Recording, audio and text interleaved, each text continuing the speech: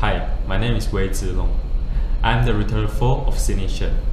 In this video, I'll talk about the reason why I agree to the point of negotiation with Sydney manufacturer and the impact on my demand. First, I'll talk about the most important point, which is retail margin.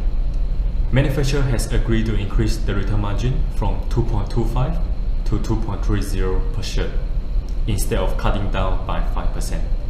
This is a huge benefit for us because the 0.5% increase in the unit price will benefit our store in the long run. In response to this agreement, I will increase the minimum quantity order from 500 to 600 units. By increasing the overall order, which is 100 units, my store will have the opportunity to sell more to the customer.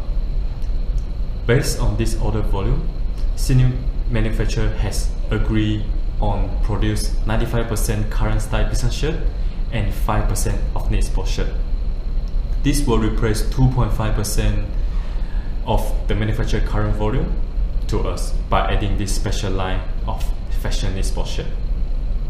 However, based on other area negotiated, if this special knit sport shirt is successful within the first 12 months, the figure will change to 10% of knit sport shirt and 90% of current style business shirt. Next, another reason why I agree to this point is Sydney manufacturer has agreed on 8 days order time instead of 10 days. This will increase my responsiveness to demand and also avoid stock out. Besides, another benefit is to decrease the likelihood substitution of other brands when Sydney shirt are not available. So my customer will not switch to other store if they can't get a product they want in my store. Furthermore, Sydney manufacturer will provide us 3 months special design packaging for 10% volume order. This special packaging is based on our store 25th anniversary celebration. Although the manufacturer will spend extra cost on this packaging, but it will definitely increase the association in the minds of consumer between the store and the manufacturer. Another point I want to mention in this video is advertising.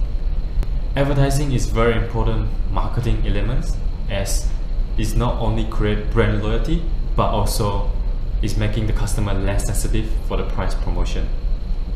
As a result of negotiation, manufacturer will control half of the content responsibility from advertising, such as radio, TV, and newspaper. And our store will control another half of the content, such as social media and in-store advertising, to create a closer, effective response with our customer. The frequency of advertising is twice a month. This will create a top-of-mind awareness and allow the brand stay in customer minds.